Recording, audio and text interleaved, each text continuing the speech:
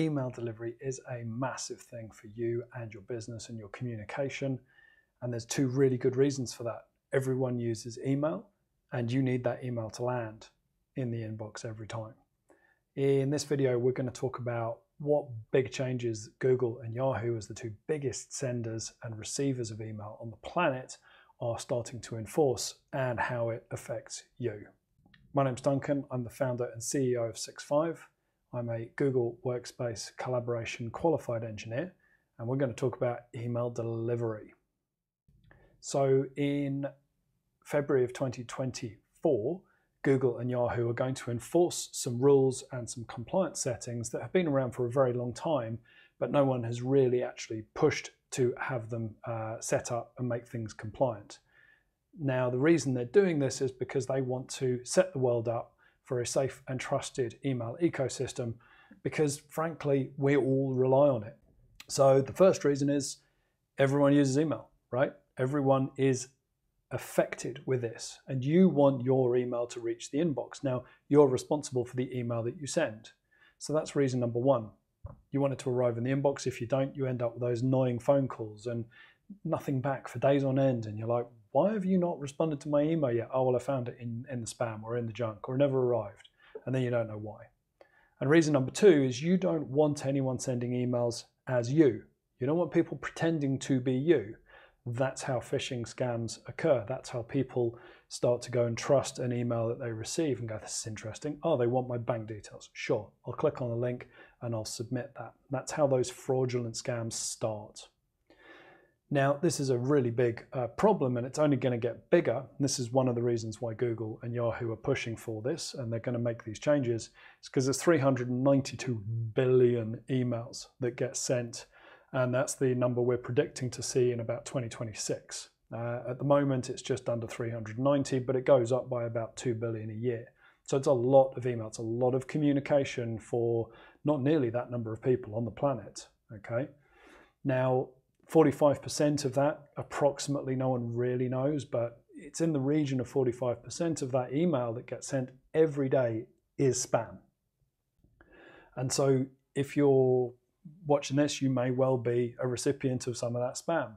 And Google, Yahoo and so forth have a great amount of knowledge about the email that is spam, and they do an awful lot of automated filing of that and getting rid of it for you. However, you need to make sure that your business stands out from the crowd by getting into this compliance zone, or making sure that your domain and your reputation is compliant.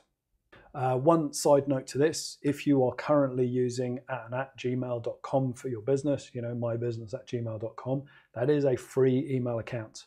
And what Google and Yahoo are going to start to do is essentially they're going to start to devalue your communications. You're not going to get cut through in that. If you're sending lots of email through that as your business, you're going to start to see some impact there. And you can't validate an @gmail.com, right? It's free, belongs to Google. You have no say over how that gets used and how it works, all right? So just bear that in mind, and it's probably time to go and start paying for Google Workspace. That's the commercial version of Gmail. Works on Gmail just the same as you're used to, but like I say, it's paid, you get support for it, and you get more control and more ownership over it. So what's the potential impact here if you don't actually get this stuff done? So the first thing is, you're going to lose opportunity. You're going to send emails to people and they're not going to see it, and you're going to reduce your efficiency. You're not going to get communication as quickly. And the comms and the conversations you're going to have with people are, please check your spam and junk. Nobody wants to do that. It's a waste of 4 words and air and breath for you. It's much easier to get this stuff in place, make sure it's hitting the inbox every time. The second thing is it's going to reduce your reputation. Your reputation is going to take a hit, right? People expect your email to land in the inbox. They don't want to go and dig around for it in their junk. You just want stuff to work, and so you can get on with your day. So having people then phone you and say, oh, I found your email in my junk. Nah. That's just awkward, isn't it? The last thing, potentially the most important thing here, it doesn't matter if you have a domain and you send 1 or 2 emails a day. Your domain is a target for spammers and for scammers and fraudulent activity, for people to pick that up and pretend to be you. If they can use social media, for example, to connect some people to your brand, and then they can find a way of putting emails out into the internet, pretending to be you, your customers, the people you communicate with, have a level of trust with that email that arrives. And picking up those fraudulent emails, those phishing scams, actually can be quite difficult.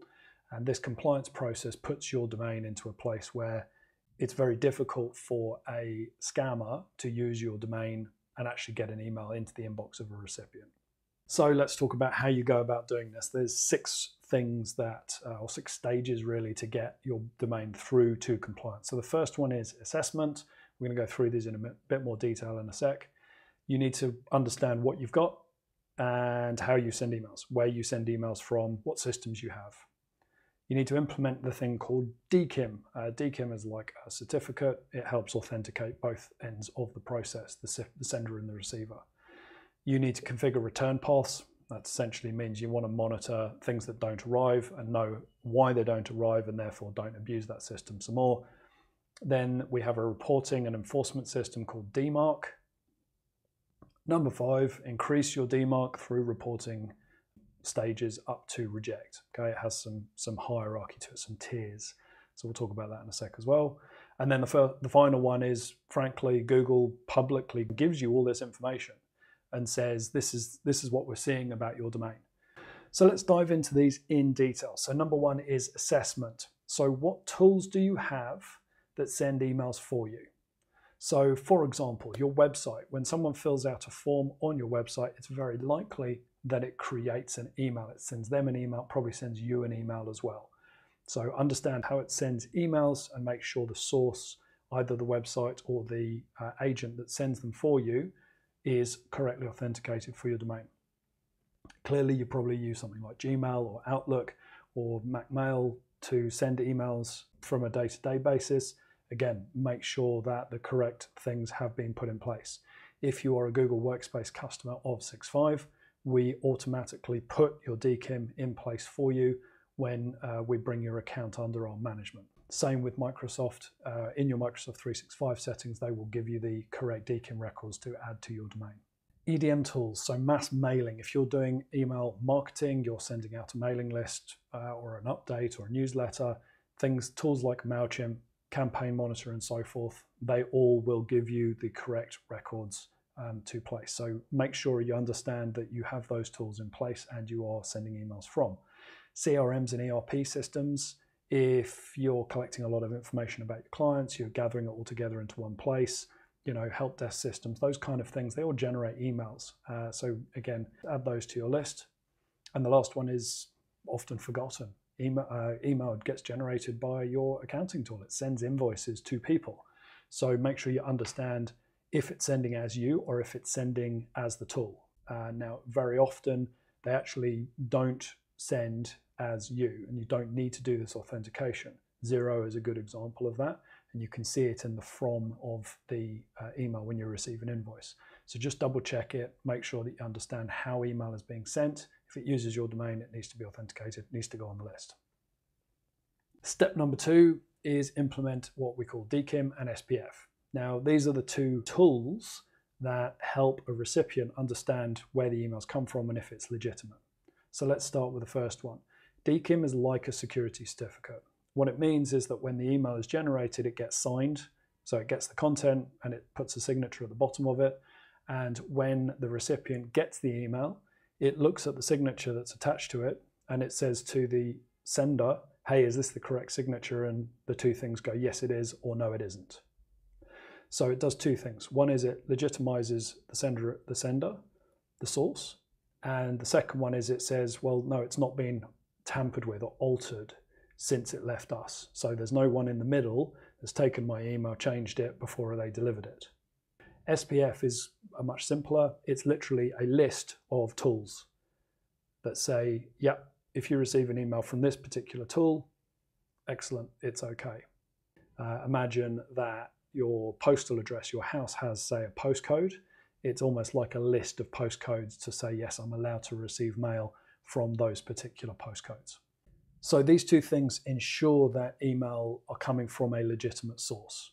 right? And you can start to see already, this is how we start to discover if people are putting email into the system and pretending to be you. It's a bit like a courier, right? When you send something, a parcel, and you stick it with a courier company, you ask for a signature on delivery, it authenticates that that has arrived correctly and it's gone to the right person. This is kind of backwards. We're signing it before it goes out. And so each service that sends emails on your behalf that you've got in the assessment step in list 1, all of those will give you a DKIM certificate to put into your DNS. So make sure you talk to each of those providers, follow their instructions in their help manuals, get those DKIM certificates, get them validated, get them installed. And those certificates and the SPF, you add them to your DNS. A bit like when you point your website, once you bought your domain, you get some DNS records, and those help you point where your email goes or where your website is. Thanks very much for watching. Just before we dive into the next 3 points on how to fix your email deliverability, if this has been useful so far, please like and subscribe below. And there's plenty more on our channel where this came from too. Step number 3 are return paths. Most systems that send email on your behalf will do this for you automatically, but you will find there are some systems out there that don't. So what a return path does is it says, well, if the email that I send arrives at the recipient system and the recipient system says, I don't know who that is, or that might be it's misspelt, it might be they no longer work there. It has to tell someone that that's the case, and that's what the return path does. It sends a bounce notification back to the sender. And the reason that these are really important is that you don't want to keep sending email to someone when it bounces. If you keep doing that, the recipient will start to look at your reputation and go, well, you're just sending emails because you can. So make sure that your tools that you are using have that system in place and that they are actively looking after your reputation for you. All right, step number 4. DeMark. DeMark is a enforcement and reporting tool, essentially. So you publish a record on your domain and the recipient says, when I receive an email, I'm going to look at the SPF and the DKIM and I'm going to make sure that those things align, make sure they are correct and they match the source of the email. And if they don't, what they're going to do is look at the DeMark record and say, hey, sender, legit sender, source of, that matches the from address, what do I do with this? And DeMark will say, well, not a lot, just tell us about it, thanks very much.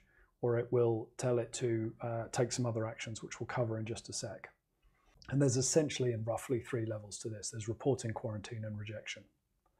So you are responsible for your domain, you must put this stuff in place, and you need to take your domain and your DeMark policy through that reporting into quarantine and up to rejection. And now DeMark, because of its rejection system, is the final step to that enforcement to stop people being able to send email as you. So that's why this part is really important in this process as well. So essentially you start by putting your DeMark together with a reporting level, and all that does is just gather information for you. It makes sure that when you look at your list of tools that you've assessed, that you can see that those tools are all ticking the boxes and making sure that they're actually landing in the inbox. The process really is quite simple. You put that one in and you sit there and you wait for maybe a month, pick up, or a couple of weeks, depends how much email you send, pick up those reports and get them back. Review the good ones, tick, review the bad ones, and either identify that the bad ones are actually legitimate that you should have sent, or they are good ones that you haven't correctly authenticated with DKIM and SPF yet. So you've obviously got to go back to those, fix them up, monitor it some more. So fix those issues, and then once you're comfortable with all of that, you increase your level to a quarantine. So what that does is then the recipient receives it, it says, okay, I'm going to tell you about it, but now I'm not going to put it in the inbox, I'm going to put it in spam, or I'm going to raise it with an administrator to review before we release it to the inbox.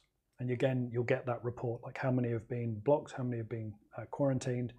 And once you're really comfortable with that, the last step in that process is to move everything up to reject. And reject does exactly what it says on the tin. The recipient gets it, assesses it, finds out what the DeMark instructions are and says, well, this is not going to go in the inbox, I'm going to chuck it out. And that step there is the one that really protects your reputation from impersonation and spammers using your domain to their advantage and not to yours. DeMark reporting looks a little bit like this. So you can see this one is a report for mycompany.com. There are a number of emails that have been reported. Note that when you get this, that number, the total number of emails, is not what you've sent. It's the number that have been reported to you. And generally that is lower than the total number of emails that you've sent. So don't worry about it if you're not seeing, you've sent 100 emails in that period and you're only seeing 50. Part of that is that some recipient servers don't send these reports properly, but the vast majority do. And even when they do, they don't send one for every single email that comes through. Creates an awful lot of traffic. Remember, we've got 300 and something billion emails. So if all of this is going on in the background, there's a lot of processing that goes on. As you can see, we've got a percentage, which is things that are aligned. And then we've got a percentage of emails that are not aligned. And so the ones that are in this red category, the 62%, those are the ones you need to look at, reassess, make sure you've got connected correctly. And at some point, you're going to go, right, I've got everything. You're still going to have some failures. Those failures are the fake ones. And then you can move forwards into the quarantine and reject phases of DeMark. And your final step, like I said, is go register on Google Postmaster Tools. Is a great little tool. They're the largest sender in the world. They give you a whole bunch of information, so you may as well go get it, okay? And it will give you some insight about what they are seeing about your domain. There's a whole bunch of different aspects to this, which I won't go into today, but this one shows your spam rate. And critically here, your spam rate needs to be below 0.5% as a total. If you are going above that, then you need to do something quite seriously about this, because it won't just be your broadcast emails and your newsletter that don't arrive, but it will also be your regular day-to-day emails that you're sending to people. So if you send more than 5,000 emails on a daily basis, so if you've got a big newsletter, you will need to do all of this stuff. You should do it anyway, regardless. It doesn't matter if you send one email or a million, billion, billions. But if you do send more than 5,000 emails, there is one particular thing that you need to have in place that Google and Yahoo are requesting, and that is the auto unsubscribe link. Now you can see that in this screenshot here. It is this unsubscribe button that's actually up next to the sender email. That is important so that the recipient can see, yes, it came from the domain, and if I want to, I can quickly unsubscribe. If you do not see this in your emails when you open it in Gmail, that will look like this. So you can see that we've got this generic domain here. It doesn't really tell me anything about this company whatsoever. And there's no unsubscribe link, blue one, to the right of the email address. There is one at the top in the content of the email, but this magic unsubscribe, this auto unsubscribe feature is going to be required in later this year. I think it's in the middle of 2024. Now, Google have set this out with a timeline. They said in February they'll start sending temporary errors to people, to the senders, so that they start to see this a bit more visibly as to what's going wrong and what they need to fix. And then in April, they're going to just start rejecting non-compliant emails. So if it doesn't pass DKIM and SPF, if you don't have that unsubscribe link at the top of your marketing and your broadcast emails, they're just going to start rejecting them and sending them back to you. And then in June, that one-click unsubscribe is going to be required. There you go, in the middle of the year. So look, there's an awful lot to take in here, but your agency or your company that helps you look after your email, your IT team in a larger company will be all over this, or they should be all over this, and making sure that your email delivery is up to scratch. For small businesses, just like us, we have an accountant. We don't want to go learn the tax code. So we have people that help us with that, and we help small businesses deal with their email deliverability issues, especially when it comes to Google Workspace, CRMs, EDMs, and other things through our Google Workspace care plans. It is hard, right? If it's too hard for you, reach out to us. We can definitely help. You'll find information about this on our website. There is a link in the description below.